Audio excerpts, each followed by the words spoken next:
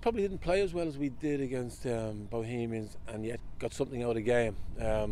Listen, we wanted to win the game. We still think we probably should have won it, albeit not being at our best. But listen, it's a point that we've got on the board, and we've just got to move on to the next one and try and, as I say, always looking to improve. From the outset, I was one of the ones that said it's a really competitive league, and it's still in the very early stages, and you know it'll pan out to be what it will be.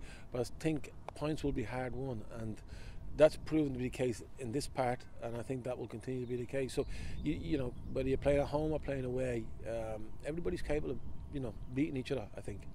There's always pressure at this level to win games, and you're right. In home, where a crowd has turned out, they want to see the winning team, and they get disappointed, like we all do. But I think our form overall has been decent, and I would be confident that if we can keep the same level that we will acquire a decent level of points. But we just got to look forward to the next game now and get a focus on that game to try and get some points. The lads have trained well. Bray have got themselves an even stronger squad than they had last year, and they finished ever so well last season. They also got European aspirations with the current squad. So, as I said, it's a tough league, and going to Bray the way they are at this moment in time is a real challenge. But the group we have, I think, equipped to go there and do well.